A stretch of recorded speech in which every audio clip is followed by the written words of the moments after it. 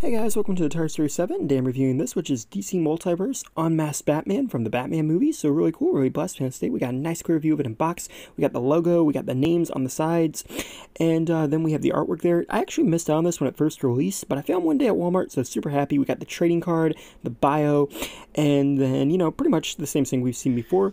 And then here we have Batman out of box, and we also have the display stand. Now, a lot of people are controversial on the head. Some people think it looks like him, some people think it don't. I don't think it looks exactly like him, but I can see where Mcfarlane tried. I do like the details on the eyes, and I think the hair looks really cool. I definitely think they tried. And yeah, I think they did a pretty good job with it for a first attempt. I also love that the back of this has the mask pulled down, like he's actually pulled the mask down. This is the only thing different on this figure than the original, but I just think that's a really cool detail, and one they didn't have to include. But yeah, overall the details on this are the same as the other figure, and that's a great Batman figure in general, so I don't mind having two of them, one with like, slightly different. Still, like I said, I really like that one, so I don't mind picking up a second one. And yeah, it just looks great. You got the cape and everything going on there.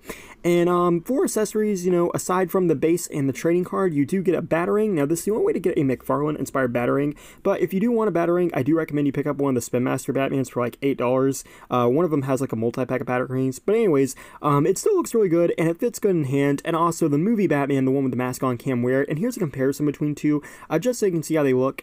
And as for articulation, you got a 360 at the head and it turns, but it's a little bit hindered due to that mask piece. You got a 360 arm, swing out the shoulder.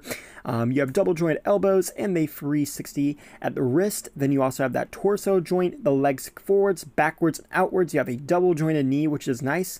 And then the feet move up and down and go side to side, and there's also toe articulation. So in terms of articulation, pretty good. I'm not sure this is an exact must-have for the collection if you already have the other, but overall, I like it.